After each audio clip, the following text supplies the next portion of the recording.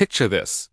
You boot up your computer, and instead of the familiar Windows desktop or a clunky old Linux interface, you're greeted by something that looks shockingly close to macOS Sequoia.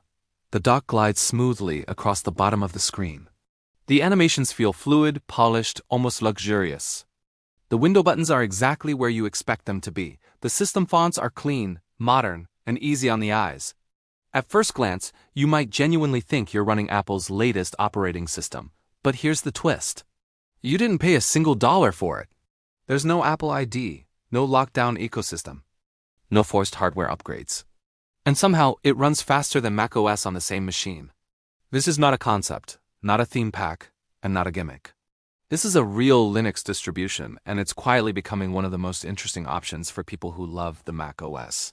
Look but want more freedom, more performance, and zero cost. For years, macOS has been praised for its design. Apple knows how to make an operating system feel premium. The spacing, the transparency, the animations, the subtle sound effects, all of it works together to create an experience that feels refined and cohesive. The problem is that macOS comes with strings attached. You're locked into Apple hardware. You're limited in how much you can customize. Updates sometimes slow down older machines. And every year, Apple nudges you a little harder toward buying new hardware. For a lot of users, especially those who love design but also value control and performance, this has created a growing sense of frustration. That's where this Linux distro enters the picture. It takes inspiration from macOS Sequoia, not by copying Apple's code, but by carefully recreating the visual language and user experience using open-source tools. From the moment you log in, it feels familiar in a way that's almost uncanny. The global menu at the top integrates beautifully with applications. The dock behaves like you expect, with smooth magnification effects and elegant app indicators. Window animations are subtle but responsive, never getting in the way of your workflow. And unlike macOS, everything you see is customizable. If you don't like an animation, you can change it. If you want a different dock behavior, you can tweak it. If you want the system to look even more minimal, you can strip it down to the essentials. What really surprises most people, though, is the performance.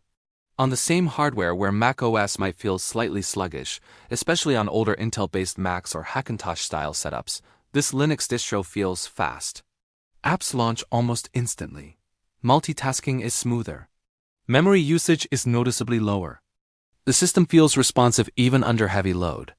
That's because under the hood, Linux is incredibly efficient. There's no background telemetry constantly phoning home.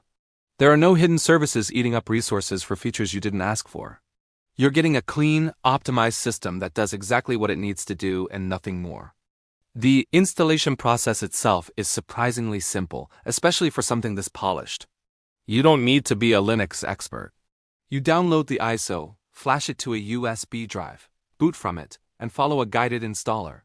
The installer walks you through language selection, keyboard layout, disk partitioning, and user setup in a way that feels very similar to installing macOS or Windows. Within minutes, you're at the desktop, and everything just works. Wi-Fi connects instantly. Bluetooth pairs without drama. Audio works out of the box. Even high-resolution displays and touchpads are handled gracefully. One of the biggest fears people have when switching from macOS to Linux is software compatibility. They worry about losing access to the apps they rely on every day. This distro addresses that concern in a smart way. It comes preloaded with a curated set of applications that mirror the macOS experience. There's a sleek file manager that feels intuitive and modern. A system settings app that's clean and logically organized. A built-in app store that makes installing new software as easy as clicking a button. For productivity, you get powerful open-source alternatives to Apple's apps, and for many users, these alternatives are more than good enough. For creative professionals, the story gets even more interesting. Video editing, photo editing, music production, and graphic design are all possible here. Apps like Kdenlive, DaVinci Resolve, GIMP, Krita, and Blender run extremely well on this system. Hardware acceleration is properly configured, so rendering tasks are fast and efficient. And because Linux gives you more control over your system, you can fine-tune performance in ways that macOS simply doesn't allow. For developers, it's even better. Native support for programming languages, package managers, containers, and development tools makes this distro feel like home from day one. Gaming is another area where this Linux distro shines, and this is something that would have sounded impossible just a few years ago.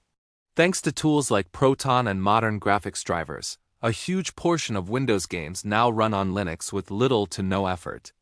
You install Steam, enable compatibility, and suddenly your game library just works. In many cases, performance is equal to or even better than Windows, especially on systems where Windows has become bloated over time. Compared to macOS, which has always been a weak platform for gaming, this Linux distro feels like a massive upgrade. But the real magic isn't just in what this distro can do. It's in how it makes you feel while using it. There's a sense of control and ownership that's hard to describe if you've only ever used locked-down operating systems. You're not being told what you can and can't do. You're not being nudged towards subscriptions or cloud services. You're not forced to accept design changes you don't like. This is your system, and it respects that. Every update is transparent. Every change is documented. And if something breaks, you have the tools and the community support to fix it. Speaking of community, that's another huge advantage. Behind this distro is a passionate group of developers and users who genuinely care about the project. Updates are frequent but stable. Bugs are addressed quickly. New features are added based on user feedback, not corporate strategy. There's a sense that this system is built by people who actually use it every day, not by a marketing department trying to hit quarterly targets. Security is also a major selling point. Linux has a fundamentally different security model compared to macOS and Windows. Applications are sandboxed, permissions are explicit. The risk of malware is dramatically lower, especially if you stick to trusted repositories. You're not constantly bombarded with security warnings or antivirus pop-ups. The system is secure by design, not by afterthought. For privacy-conscious users, this is huge. There's no data collection happening behind your back.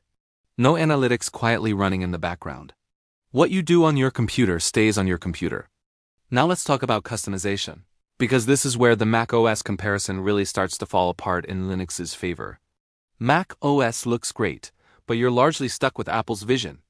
You can change the wallpaper, adjust the accent color, and maybe tweak the dock size, but that's about it. This Linux distro, on the other hand, lets you customize almost everything. You can change window behavior, animations, themes, icons, fonts, and shortcuts. You can make it look exactly like macOS Sequoia, or you can slowly evolve it into something completely unique. The choice is always yours. Despite all this power and flexibility, the system never feels overwhelming. That's what makes this distro special. It manages to balance advanced features with a user-friendly design. New users feel comfortable right away, while experienced users have endless options to explore. It's rare to find an operating system that does both so well. Another often overlooked advantage is how well this distro handles older hardware.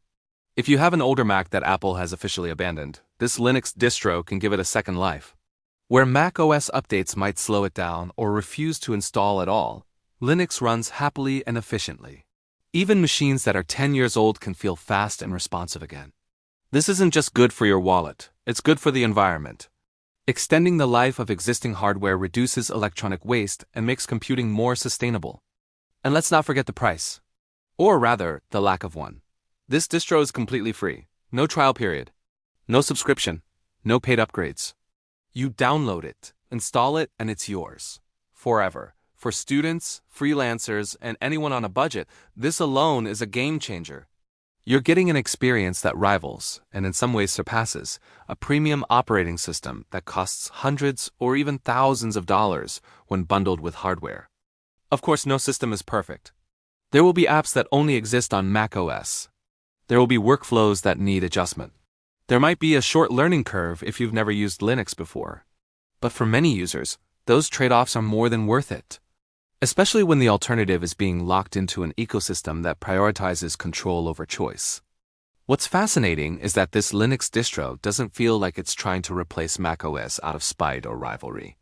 It feels more like an answer to a question that many users have been asking for years. What if we could have the beauty and polish of macOS, the performance and freedom of Linux, and the price tag of $0? For a long time, that felt like an impossible combination. Now it's real, and you can download it today. As more people discover this distro, it's starting to challenge long-held assumptions about Linux. The idea that Linux is only for programmers or power users is becoming outdated. This system proves that Linux can be beautiful, intuitive, and accessible without sacrificing performance or control. It shows that you don't need a trillion-dollar company to create a great user experience.